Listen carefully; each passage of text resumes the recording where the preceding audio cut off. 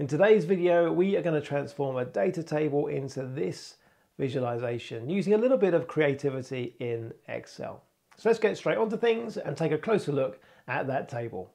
We are looking at product sales amounts across 18 different products, A to R. These products are sold at a number of our stores. The goal is to understand the sales in our flagship store, Grand Mart, relative to the other stores. Being the flagship store, it should generally be the best performing. I wonder, how long would it take you to confirm that hypothesis from this table?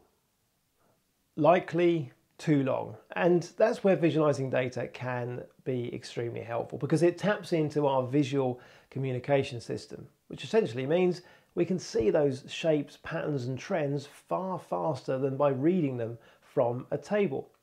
Now, when I have a large element of categorical data, as in this example, one of my go-to chart options to consider is the dot plot. What I'm imagining is a view that shows the minimum and maximum sales for the other stores. With that range established, I can layer on the Grand Mart and see where it sits compared with the other stores. In a previous video, I've shared a little bit more around dot plots, plus a couple of different ways we can make them in Excel. I'll share that link in the description below.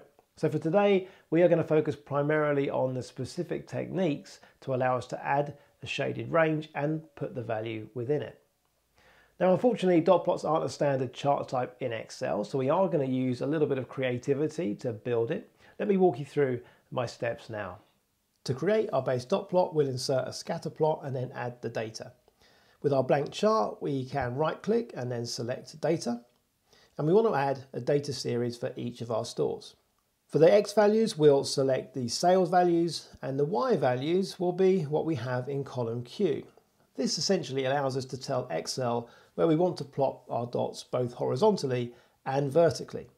Now, if we do this for the remaining 4 stores, we have the beginnings of our dot plot. At this stage, I want to do a little formatting just to make things clearer. Right at the outset, I'm going to remove the chart border and grid lines, both vertical and horizontal. To aid the processing of the sales values, I'm going to move the X-axis labels to the top of the view. To ensure we can see the dots, I'm going to increase the marker size for each of the stores before we ensure focus on Grand Mart by using colour for this one store only.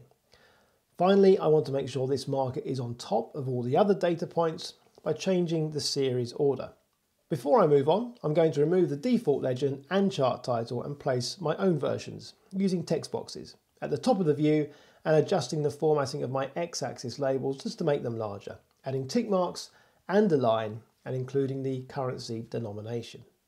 At this point, you might be wondering about the Y-axis labels. 0 to 10 isn't particularly helpful when we are referring to specific products. One more column of data will help us with this. In column R, you'll see we have a series of values all set to -250. This value represents where we will be positioning our labels on the horizontal axis. To add our labels, we can select the data, add a new data series, name equals labels. For our X values, choose the values in column R, and for the Y values, the values we have in column Q. Now we have a data point for each of our values, we can format that point. First of all, I'll add some data labels, and within the formatting options for those labels, I'm going to find the labels contains selections. I'm going to tick value from cells and select the values represented in column K, and then untick the Y value and show leader line options. I'm now going to format the text to my preferences, position the labels to the left-hand side, and then within the data point itself, look at the marker options and turn the marker selection to none. Now all we need to do is hide the axes. Within our format axes options, we can select label, label position, and then none. And the paint bucket icon gives us access to the line formatting. Here I'm selecting line and then finally no line. As yet, we don't see much evidence of this shaded range of data that I mentioned before. So let's address that now using a couple of additional columns of data and the clever use of error bars. We've now added to the dataset a couple of new columns titled POS and NEG. Now these are the formulas that represent the minimum and maximum sales value differences from our flagship store, Grand Mart. Taking the example of product A, we can see here that Grand Mart has a sales value of $2,884. Now the store with the maximum sales for this product is Elite Good, which has sales of 169, more than Grand Mart. So our range will need to extend in a positive direction for that amount. In the other direction, the lowest performing store for this product, Metro Hub, with $1,743, is $1,141 behind Grand Mart. These values are going to inform how long our error bars should be. That's the theory behind it. Let's go ahead and build it. To start off with, we'll click on the Grand Mart data markers. Then we'll click Chart Design and add a chart element. In this case, that will be our error bars. We want to select standard error bars for this. We'll delete the vertical error bars that have been automatically added. And then with our remaining horizontal bars, we want to format them. Starting off, to select the direction, we want both ways for our direction. The end style should be no cap, and the error amount, we want to select custom and a specific set of values. Now in the dialog box that presents itself, for the positive values, we'll select the range in column S, and for the negative values, we'll select the range in column T. Now we have our line.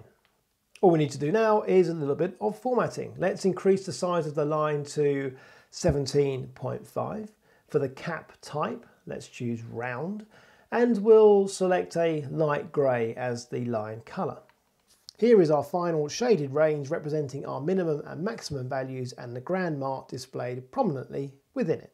If you prefer an even more minimal approach and don't need to see the individual detail of the other stores, then we can simply remove them as data series. With this view, I can scan the patterns of the data and retrieve the key insights much faster than in the original table. Now we can quickly see that our flagship store Grand Mart is mostly on the lower end of the range when compared to other stores. And with the exception of product G, never at the maximum end of things. Being our flagship store, this is certainly an area that warrants action. We could bring attention to this with a well-crafted takeaway title and recommendation. Using a little creativity in Excel, we've managed to create a visualization that allows our audience to retrieve those insights far easier than having to read them from a table and ultimately take action. Hope you enjoyed this video. If you are looking to boost your Excel skills further, then check out our dedicated playlist, which offers more tips, tricks and resources. Until next time, thank you very much for watching and goodbye.